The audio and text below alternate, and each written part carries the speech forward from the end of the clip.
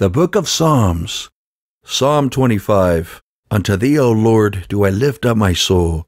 O my God, I trust in thee. Let me not be ashamed. Let not mine enemies triumph over me. Yea, let none that wait on thee be ashamed. Let them be ashamed, which transgress without cause. Show me thy ways, O Lord. Teach me thy paths. Lead me in thy truth and teach me. For thou art the God of my salvation. On thee do I wait all the day. Remember, O Lord, thy tender mercies and thy loving kindnesses, for they have been ever of old. Remember not the sins of my youth, nor my transgressions. According to thy mercy, remember thou me for thy goodness' sake, O Lord. Good and upright is the Lord. Therefore will he teach sinners in the way.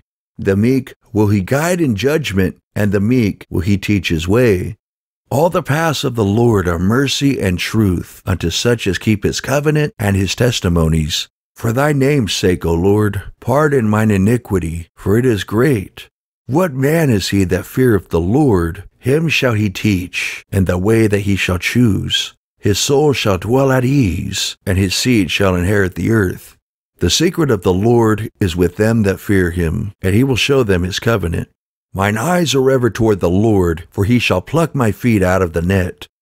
Turn thee unto me, and have mercy upon me, for I am desolate and afflicted. The troubles of my heart are enlarged. O bring thou me out of my distresses. Look upon mine affliction and my pain, and forgive all my sins. Consider mine enemies, for they are many, and they hate me with cruel hatred. O keep my soul and deliver me. Let me not be ashamed, for I put my trust in thee. Let integrity and uprightness preserve me, for I wait on thee. Redeem Israel, O God, out of all his troubles.